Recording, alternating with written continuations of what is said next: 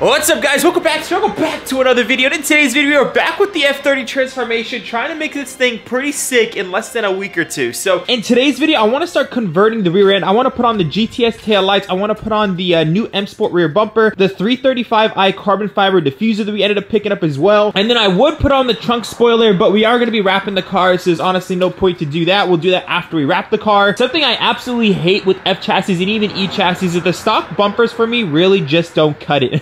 It just really doesn't. So this M Sport bumper is going to truly transform the rear end of this car. And then we also have that beautiful carbon fiber diffuser. I don't really like how the 320 has two small tips right there. Like, I even thought about just doing the diffuser with the 320, but it just doesn't look right. I like the two bigger tips on each side regardless. I even did this on my E chassis as well. I just think it looks so much more proportional and it just looks a lot better. So that's what we're going to end up doing with that diffuser. And that's why we actually got a 335i exhaust as well. So it's going to look super sick on here. And I almost forgot, we're actually putting on the side skirts in today's video as well. So actually we're doing the full M Sport kit by the end of this video, which is gonna be pretty sick, I'm not gonna lie. This car honestly is gonna be complete in a week or two, which is gonna be pretty insane. Some good news though that I want to kind of fill you guys in on is the shop. So the shop is something I've been looking into for a very long time and trying to get one that's permitted for the thing that I'm trying to do. And long story short, I finally have an appointment to go view one. It's currently occupied, but the person is gonna be leaving soon, so I get to take over that spot, which is very exciting. So I'm gonna try to shoot like a videotape on my camera. I don't want to make the lease owner uncomfortable in any way possible. I'm lucky to just get the shop. I mean, a lot of other people I'm sure want it. So yeah, I just want to get the shop, and as long as he's happy, as long as I'm happy, we can start moving forward with our lives and bigger goals and bigger dreams. And I'm just gonna tell y'all, like, this is something that I'm very excited about, very passionate about, mainly because we can start doing crazier things more often. YouTube will not be my only income anymore, which should be very really for me, because I'm not gonna lie, guys, when I have to do things behind the scenes, when I have to sell cars all the time, it just gets kind of annoying because I don't really get to enjoy my cars, but I have to sell them to make more content. Like, that's just how it goes. I'm not really the kind of person to go recklessly drive and drift and, you know, put on turbos and just go race people for pinks. I don't do that kind of stuff. I don't really break the law. So for me to make content after owning a car, it's very difficult, but there's a lot of cars that I've built in the past that I was like, man, I wish I could keep. So long story short, by doing this business, I'm able to keep the cars, at least some of the cars that I've built, and I get to enjoy them, and I think that's just very important. But without further ado, guys, hopefully as soon as I get an update on that shop and as soon as I get a video of that shop, I'm hoping it'll be for the next video for you guys, because I do have an appointment today at 12 to go check it out. But without further ado, guys, I want to go ahead and start transforming this thing because I feel like it's just gonna make this car 10 times better. I don't know why I love this car, but F chassis, for the money, again, for the money, for 6,500 bucks, this is a lot of car for 6,500 bucks, and I love it. It drives amazing, fuel economy is amazing, and just making it look super sick, especially the wrap they're going with. You've never actually done it before. It's gonna look super sick. I'm excited for it. Without further ado, let's just go ahead and start piecing it together.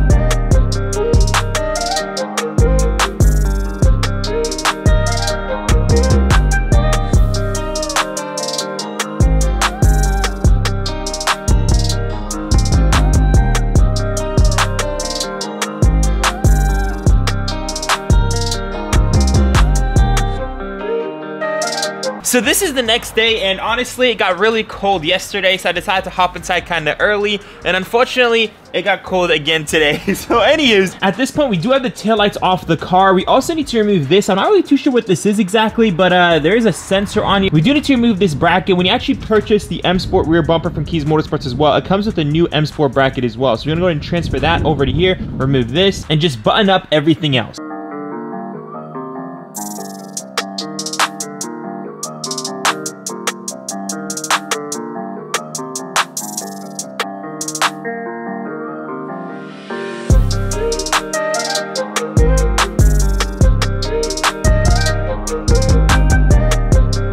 So before actually installing the bumper, I'm actually going to be installing this carbon fiber diffuser onto the bumper first. Again, this is the 335 dual exit diffuser. We do have the original 335i diffuser right over there that's made out of plastic. This was made out of carbon fiber. We definitely want to rock this. But the thing is about carbon fiber, the tabs, when you actually put them in, they don't actually sit at all the places at once, because as soon as you start moving the bumper and there's some flex with the bumper, plastic, there's flex to it. Carbon fiber, no flex. If you try to flex the carbon, it will crack. So the best way to actually put on this diffuser is actually drilling a very small hole in all of these tabs right over here, and then putting a zip tie straight through when you actually get it through this side. I'll show you guys when I actually get it fully installed. That's just what I found to be the best way to install a carbon fiber diffuser and make sure it doesn't actually come off your bumper at any point.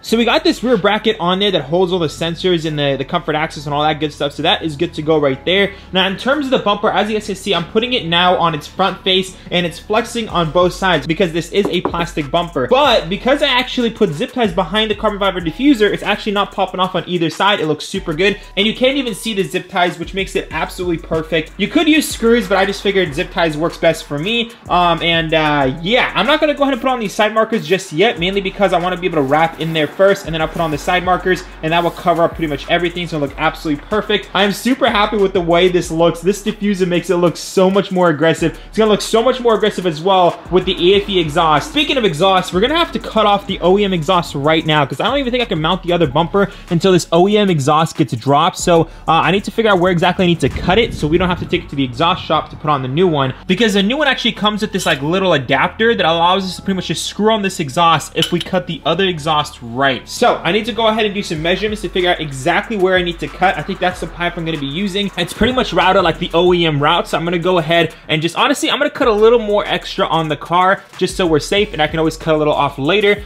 so then we can actually install this in our garage and we don't have to take it to any special exhaust place and pay $200–300 just to get this thing installed.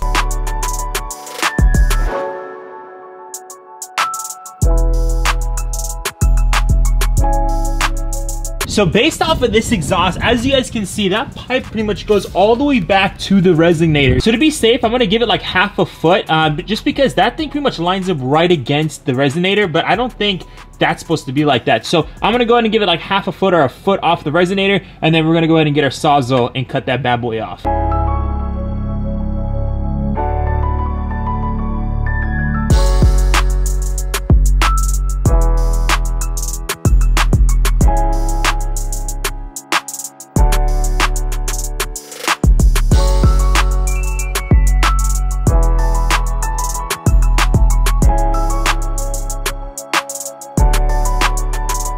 Alright guys, so we just got the stock muffler on. This thing's a big boy. That thing's kind of crazy. But anyways, we have the bumper right over here with the diffuser. It looks so good from this angle as well. That just looks, ooh, so nice. And I forgot to click the record button, but the bumper is finally on there. Check out that fitment, guys. Like I said, with Kies Motorsports products, you really can't beat it in terms of fitment. And just check out that rear diffuser, guys. Once you actually get the side markers on there, exhaust on there, it's gonna look stupid good, but it's already looking so much more aggressive. I honestly can't help myself. As soon as I get a non-M Sport car, the first thing I have to do with E chassis and F chassis is do the M Sport conversion. The G chassis doesn't look too bad with non-M Sport, but the E and the F, they just need M Sport kits. Like, it really transforms the car, especially if you're missing those side skirts. About to slap on here in a minute, but bada bing bada bang. Let's just go ahead and get all the screws in there.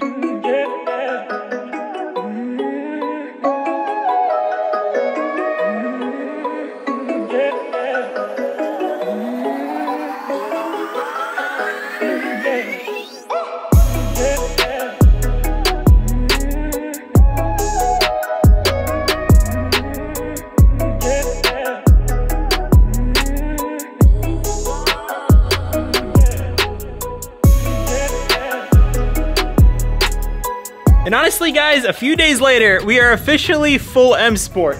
That's all it takes. We have the M Sport rear bumper. We got the M Sport side skirts looking really fine right over there. You really can't see like the definition and the shape just yet. Until we wrap it, you're gonna be able to see like the true difference. And then obviously you got the front M Sport bumper. Once you wrap everything, it's gonna look so good. We also got the M3 style fenders. That's not really M Sport, but I kind of want to differentiate this a little bit away from an M Sport. And I read the comments in all my videos, guys, and one of you guys, which I don't understand why you even commented this, saying, hey, why are you trying to be a fake M3? If I was trying to be a fake M3, I'll put on an M3 rear bumper, M3 front bumper, and M3 side skirts. This is an M Sport kit. I just think the M3 style fenders look way better than stock. So at this point, we have an M Sport Sportline F30. Kind of cool. At this point, I'm gonna go ahead and actually install the taillights because, yeah, I think that's gonna truly transform the rear end of this car. Plus, that is a rear end video, so I want to get a good thumbnail of the rear end. We got the diffuser, we got the bumper, we got the side skirts. Let's go ahead and get these blacked out GTS taillights on this F30. Second thought, I'm actually not gonna put on the taillights right now because it says the wrap is coming in tomorrow, which I'm very excited about. So I don't really want to put on the taillights right now because if we put on the taillights, we're gonna have to take it back off to wrap the trunk. We're gonna have to take it back off to wrap the bumper and the quarter panel. There's really no point to put on the taillights right now, even though I really want to see those GTS taillights to complete the rear end. But like the carbon fiber spoiler, we're gonna do that after we actually wrap the stuff in the rear. So in the meantime, stuff I'm looking at right over here, we have a strut brace. This we can actually put on right now. This is the KiesMotorsports strut brace. And then we also have a caliper paint kit. This is something I actually just kind of want to test out. They have quite a few colors. Like, it should have a color thing, like, yeah, right up here. I went ahead and chose black, mainly because, again, I want something subtle with the wrap that I'm going with. It's just going to be kind of a classy wrap. So I don't really want anything like red or blue or anything popping like that. If the car was black, you know, the way it is, and I was going to keep it black, I would have went with something more popping, maybe a yellow or something, because I like yellow and black. But yeah, I got the black kit. I think I'm gonna go ahead and do that in today's video as well, just so we can knock that stuff out. So yeah, first things first, let's go ahead and get the car back up, get the wheels off, clean those calipers, and paint them. This kit's actually brush on paint, so it's gonna make it super easy to do. We don't have to do a bunch of masking. We don't have to worry about a bunch of you know, clear coat and all that other stuff. You literally just put on this product and then you're graving the Navy.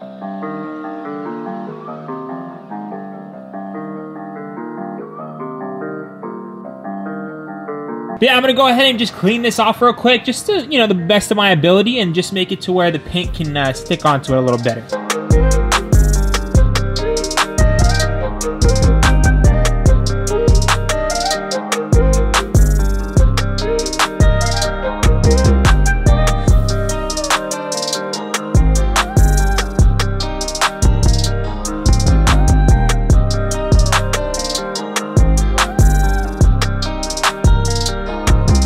And honestly, at this point, we're pretty much ready to paint. I just really want this thing to kind of stand out. This looks kind of ugly, especially on a 328. You have an ugly looking caliper, ugly looking rotor. It's not even drill slot or anything cool like that. Like, nothing here is cool. So if we can at least get this thing kind of blacked out, I think it'll look pretty cool. Something at least in this section will kind of stand out. I was thinking about putting some kind of like M badge on here or something that shows like M Performance or M Sport package, but it's not. So this is just the ugliest thing I've ever seen. I'm not gonna lie. Guys, you know, I just realized it does come with pretty much everything you need to paint your calipers. It actually comes with a brake cleaner. These bad boys are expensive. I'm actually just gonna use this on the fronts, but yeah, I mean, it already comes with brake cleaner.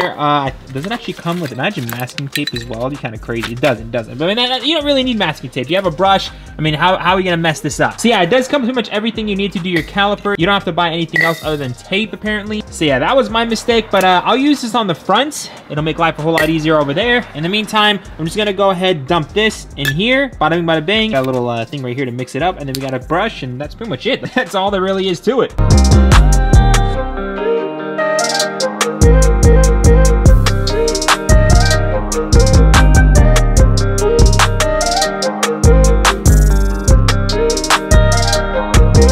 So now that the rears are done, guys, we're gonna go ahead and jump to the fronts, but I guess we'll give it its first startup with no muffler. Hopefully I don't melt anything, because last time I did this and I took it out for like a crazy spin in the 135, I actually melted off the plastic things that hold off the bumper to the point where the bumper kind of fell on the ground. Obviously, we're just starting it up. I'm just not gonna give you guys any revs because I don't want to melt anything, but yeah, cold startup on an F30 328. M Sport Sportline.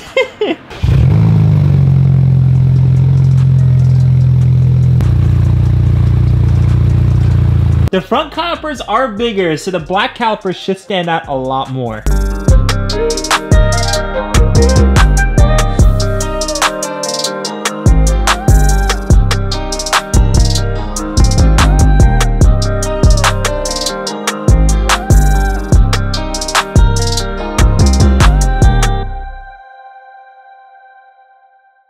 And guys, hours later, full M Sport kit, carbon fiber rear diffuser, chopped off the muffler, painted the calipers black. I will show you guys the calipers a little bit when we actually get the car outside. The car is absolutely filthy. The wheels are filthy. I cannot wait to actually give this thing a wash. But honestly, again, I don't want to drive it till we get the muffler back on the car, the AFE one, and then honestly wrap it and then get it all fully washed at the power wash place in McBobber. In the meantime, though, I want to install one more thing today since we're knocking out so much stuff, and I want to install the strut brace. That's something that I'm very, very excited about. I haven't honestly installed the strut brace in a very long time, and this car doesn't come with any strut brace from the factory. So for those of you guys who have an F30 328 and want to do some things to make the car feel more refined and just you know, just better, this is one of those mods. I mean, let's be honest, we can't really push much power on this thing, but if it can feel better when driving, why not do that? So I actually have an idea on this strut brace. I actually put either like Natty something or Nour or something on it. That'd be kind of cool. So we're gonna open up the engine bay. You're gonna see like a sick decal on it. So I'm still thinking about what exactly I should put on the strut brace. You guys can let me know down below. Maybe save a BMW on there or something like that. Let me know what I should put exactly on that strut brace. That'd be kind of cool, even if it's a funny meme or something like that. But I definitely want to put something on there. So anyways, let's go ahead, pop the hood, and get this bad boy installed because I think this is the final mod for today, and your boy's starving. And guys, it's just so crazy to say, like, a couple years ago, I would be literally making one mod per video because that's like all that I could honestly manage to do. But it's crazy that nowadays we're able to knock out so much stuff in one video. I mean, it's thousands and thousands of dollars worth of mods in one video. But I mean, it's just, I'm blessed. And I have a lot to thank for these blessings. But I can just start off with thanking you guys at least. So I appreciate y'all so much.